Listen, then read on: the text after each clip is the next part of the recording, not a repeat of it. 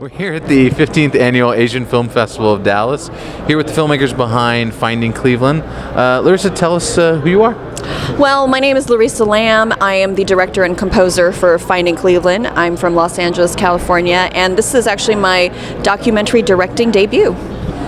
So let's kind of jump, before we jump into this wonderful documentary, Right. your debut.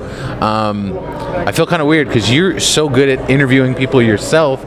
I've got to ask, in your past, Right. who are some of the people that you loved interviewing the most?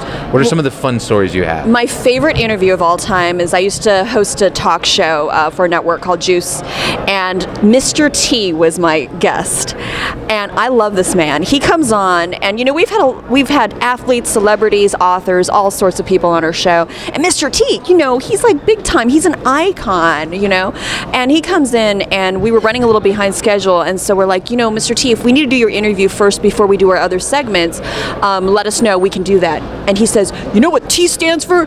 T stands for time, and I got all the time in the world. I carved out the whole day. I didn't schedule anything else. I'm like, oh, that's really sweet of you, because I mean, you know, we've had so many people that are like they're running from interview to interview, and the fact that he actually set aside the whole day to like be interviewed by us, I just thought that just showed his humility, and he had no entourage at all, and he can talk your ear off about everything. I think I learned his whole life's history even before the interview. But he was the sweetest guy. I will always remember that day. That's so cool. Yeah. The A-team service for Mr. T. Yeah, no, yeah, I love him. I love that guy. But no, let's jump into this documentary. Okay. How did this story come about, and I guess introduce Baldwin as well to kind of give the full background of you two. So Baldwin Chu, who's actually my husband, aka Only One the rapper, you know, both of us are both music artists, you know, by trade, and so for us to do this documentary was kind of a new thing. And Baldwin was born in San Francisco, and his father came from China to San Francisco, but what he grew up never knowing was his grandfather. All he knew is at some point later on in his life, he knew his grandfather was buried in Mississippi. And so, you know, we just thought we'd take a family trip. His brother actually suggested, hey, let's do a trip to Mississippi just to visit Grandpa's grave. We've never been there. Maybe Dad would like to go there. And it took several years of coaxing my father-in-law to go, but finally, 2 years ago, we went to Cleveland, Mississippi. I honestly thought we were going to find one grave of one Chinese guy, and I guess it was his great-grandfather, so two Chinese guys, like, in Mississippi. And lo and behold, when we get there, we end up discovering there was a whole population of Chinese people that were very integral to the population, you know, of the South, when you normally think of it as black and white. And so that began our journey into making this film, which documents the 48 hours that we were there and some of the events and the things. And I don't want to give too much away, but basically there's a lot of surprising revelations that happened when we went out there.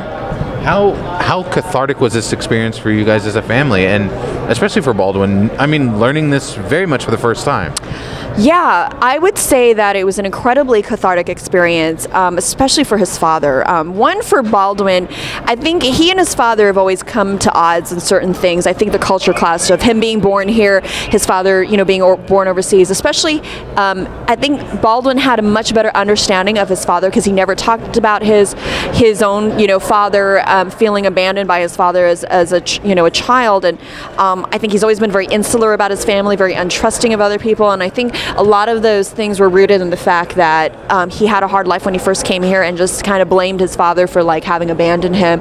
And so in that sense, it kind of pulled them closer together because, you know, he had a better understanding. And for my father-in-law, Charles, I think, again, I don't want to give too many surprises, but it was so cathartic in knowing finding out a lot more about his father. I think in some ways it doesn't replace all those years he never knew his father, but from our trip and what we uncovered about his father, you know, he was a good man. You know, you guys you guys live out in LA. You guys Yes. are Californians. I'm curious, when you first went out to Cleveland, what was it like? Visually, I mean, for us, we get to see it, but what was it like seeing it? Because it's it's a different type of culture completely. Yeah, I mean, one question we get a lot when we've been doing screenings of our film is, especially on the different coasts, right, East and West Coast, is people always have this like, oh my gosh, you guys are Chinese, you're going to the South. They're thinking all these rednecks are going to like lynch us or something. Like, what's the reaction? And honestly, we felt very welcomed, and if anything, they didn't look at us like, oh, here's Chinese. We were the Californians. That was actually the odder part, like you mentioned, being California, and that was really the thing that people were like, oh my gosh, there's a family from California here looking for their grandfather's grave. I mean, and everybody was so helpful, and everybody really wanted to help us, and it was almost like finding long lost family is what it felt like, because there was that connection when they found out that Baldwin's family, was in Mississippi. Everybody just welcomed them with open arms. I was amazed at how much you pack in these 48 hours. There's a lot that goes on. And you guys have been recognized for this. This is an award-winning documentary already. Yes. Can you talk about so far the festival journey you guys have been on, and maybe even starting like back at Oxford, and right. I think Baldwin was just in Sacramento. He was. He's actually been to Sacramento twice, and I was in DC Film Festival. We've been to, I think, 10 festivals. I think this is either our 10th or 11th here in Dallas. And when we were at Oxford, we were there in February, and Oxford, Mississippi. It was the first time we screened it in Mississippi, kind of for a local crowd, and we just were so amazed of the support that we got. We ended up winning Best Documentary out there for Mississippi, and even to this day, like it was so funny. We were at the awards ceremony, and our film's called Finding Cleveland, right? And so once they announced our name, one of our new friends, another filmmaker, was like, "Cleveland rocks, Cleveland rocks." As Baldwin's going up on stage to accept the award. So we just had a lot of congratulations. And as a result of the Oxford Film Festival, our film is actually going to be shown on PBS later this fall in Mississippi. So that's pretty exciting. And we won like free rental equipment for, we're making a second documentary expanding on the story. So we're going to be going back to Mississippi. So that free rental camera equipment is going to come in very, very handy. So have you guys kind of plotted out how you will approach a feature, maybe documentary? Yeah, we're going to be doing a feature-length documentary. We plan to shoot in the fall. We've actually already shot a lot of additional interviews. Since that first trip, people have been coming out of the woodwork who've been connected to Baldwin's grandfather. But more importantly, what we didn't get to do, this is only about a 13-minute short, and we did pack a lot in there, but there's so much more history that people don't know, and also just the whole immigration of how Baldwin's father came to this country. It's partly heart-wrenching because we touch upon the 1882 Chinese Exclusion Act, which was a nationally enacted law that prohibited the Chinese initially from coming to this country and restricted them and becoming citizens as well. Later on it was expanded to include all Asian countries.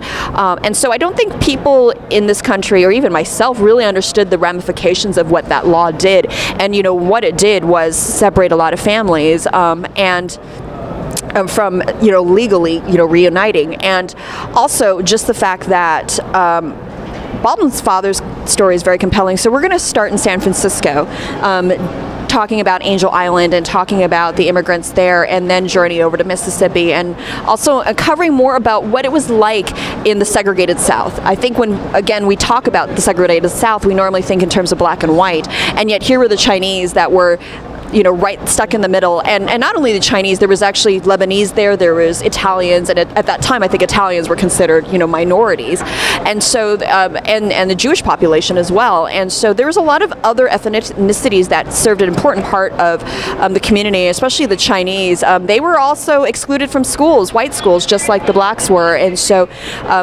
there was a lot of interesting racial dynamics, because in some sense the Chinese almost served as a go-between between the black and the white community, because with the grocery store owners, which we explore, which is what Baldwin's grandfather was, grocery store owners, they were able to serve the black customers when a lot of white stores refused to serve the blacks. So there's a lot of interesting racial dynamics that we haven't explored, and just so many different things about the family too that we've uncovered. Do you mind if I ask then, the step up, this is your directorial debut, but then this will be your feature director. I mean, this is a big step for you career-wise in making another journey, because you guys have established yourself in the music side of things so well. Right.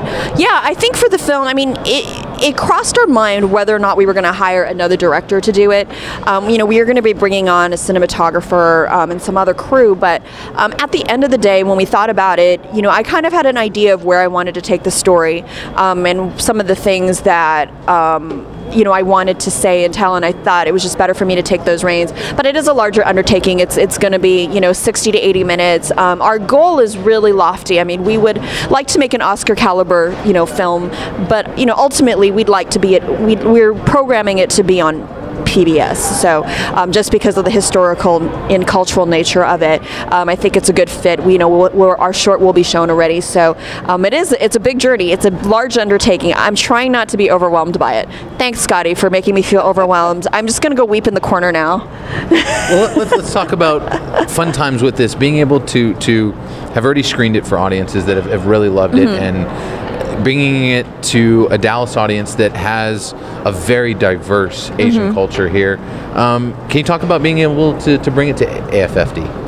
Yeah, this is our Southwest debut. In the program it says Dallas, but it's actually our Southwestern debut because we haven't been to Texas yet, or Arizona, or New Mexico. So we're very excited because we know every region's different, and we also know that there's a lot of people from the Delta area that also immigrated, well, I wouldn't say immigrated, but like migrated over to Texas. They left Mississippi and Alabama and Arkansas and came out this way. So we're very interested to see, this is also the South, a different part of the South, and to see how people respond to it. Ultimately, though, I think the story is an American story, and it's about how you find your family and how you connect with it. And so hopefully we'll continue to inspire more audiences to seek out their own roots and seek out their own history and contribute to the history of this country beyond just what we read in history books. Wow, that's fascinating. I'm kind of curious then, how much has Baldwin changed because of this experience? I mean, you're there with him. Right. I think with him, one of the things, as mentioned earlier, his relationship with his father has gotten a little bit better. I think also, and I would say both of us feel this way, I feel more compelled to speak up about, I think, our history, especially from an Asian American standpoint. Prior to this, I was in ignorant California. I was born and raised in LA. My parents came over from China when they were, in the 1960s for like school, and I just never really thought twice about it. And all I knew about the Chinese in this country were railroads and gold mines, probably what most people know. And then for me, when I stepped over to Mississippi, being the ignorant California, I'm like, there are Chinese people here, a lot of them, and they all speak with a Southern accent. I mean, I know there's people here in Texas that are Chinese or Korean, American, or others that speak with a Texan accent. But it was just, it blew me away. And so initially we thought, we'll just enter a few film festivals and that's it. This was really about our family making a film for our daughter. And then once we realized we had a bigger responsibility, we wanted to enter more film festivals, and we are now doing more screenings of the film across the country. We just got back from New York and Pennsylvania doing some screenings, and we've been having full houses, and these are free screenings that people are coming from all over to see. And Baldwin and I just felt like we need to let people know this message and hopefully inspire others to tell their stories, because ours is just one. Ours is just one, but if we don't tell the story through media, or even be able to influence, history books, then we're doing our next generation a disservice, because they're only going to think our country is like a narrow window, culturally. But there's so many people here. There's so much diversity here that I feel like my husband, especially, he feels more American than he's ever been. Wow. Because growing up, he thought he was the first one born here, and that's probably still true, but he wasn't the first generation. I mean, his father wasn't the first generation. That there was multiple generations that came before him, and like, you know, as early as the, you know, the 1800s, and like we as a culture have as much ownership as the next person that's non-Asian, you know what I mean? So I think that's something that a lot of people don't realize is a lot of, you know, more recent immigrants from Asia, like they don't feel like they're included in the conversation in America a lot of times. And so I think for us, we want to help, you know, everyone feel included in the conversation. Have you been bitten by the filmmaking bug? Do you want to keep doing this? I do. Even though I'm, you know, a musician still, that's my first love.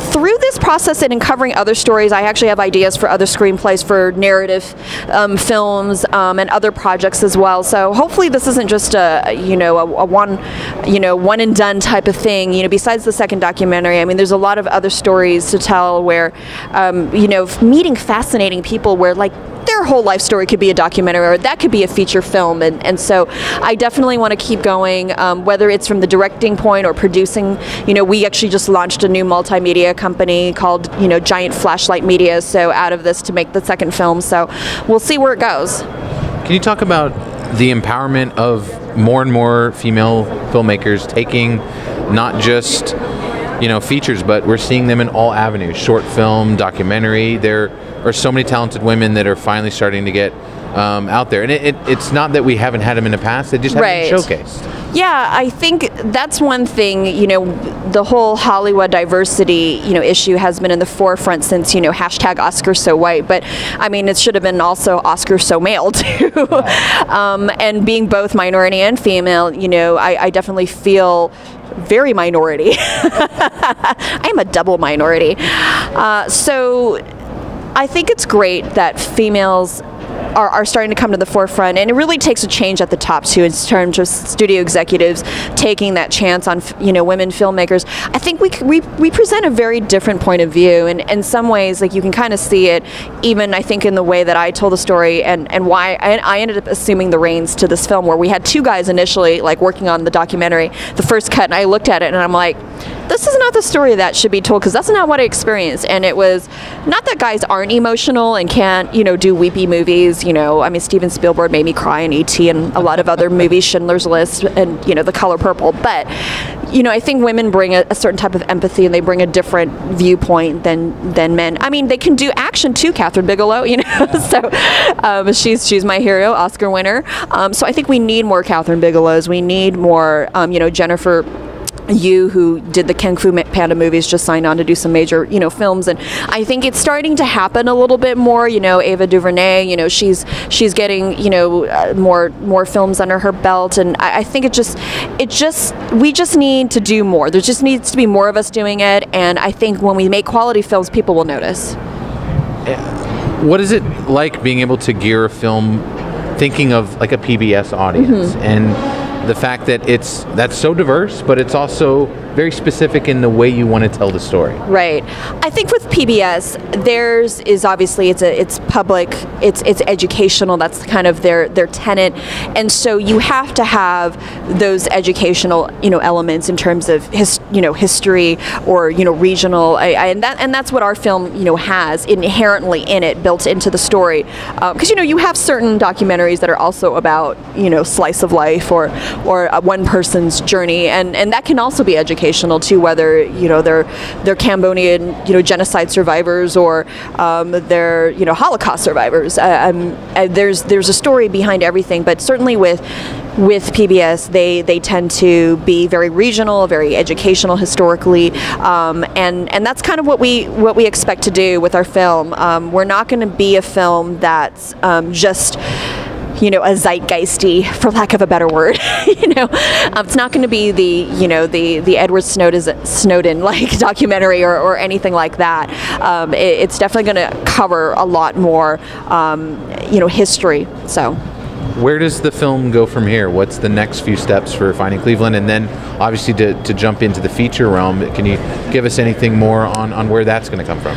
Yeah, for Finding Cleveland, the short, we are actually doing things called the Finding Cleveland Experience, where we're actually touring the whole country in different cities where we do some music, we present the film, and we're doing discussions, and we're doing these at museums, we're doing it at churches, at universities, different places are hosting these, and really it is to be able to educate the public on the subject of what it means to be American, and how there's this rich fabric of immigrants that came to another region that you never would have imagined in Mississippi.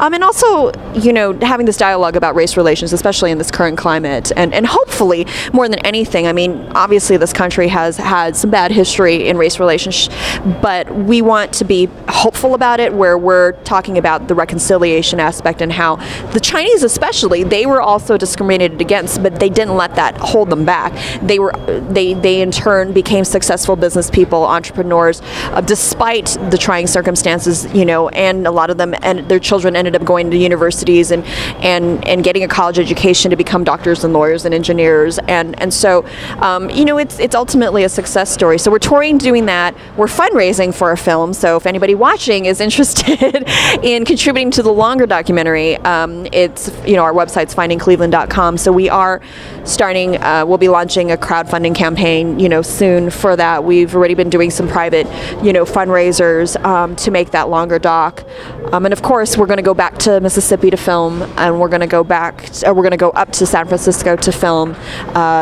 You know, we're going to show where a lot of the immigration started, where with Baldwin's dad, and hopefully we'll get more stories out of him. He's already told me some very, very amazing stories. If like people think they're already crying at the end of this film, I can confidently say there's going to be some other tissue moments in the longer doc. Wow. Yeah. There's a lot of emotion behind this. There is. I mean, people joke with us. It's like, oh, you should have, you know, supplied tissues, and they're like, it's a documentary. Most people don't expect, especially subject matter. Like, there's certain things, like, you know, again, like Holocaust survivors, or, you know, people who battle cancer. Like those type of documentaries, you expect to go in crying, right? But we're like Chinese in Mississippi. Like people just don't think you're gonna, you know, get weepy-eyed by the end. And so we plan. I think that what people have responded to is that emotional element more than anything. I mean, the historical stuff is great, but at the end of the day, it's the heart of the film and the personal family journey that everybody goes through that I think people relate to. And so the same thing will happen in the longer documentary. We just have some other compelling stories. A lot of people have been asking us, it's like, how can you even make this better, or how can you even expand on this? And I can confidently say, after doing, you know, additional interviews, that there is a lot more story to tell. I can confidently say that. So I hope people will be interested to see that. Well, I'm really excited to see what AFFD audiences will feel.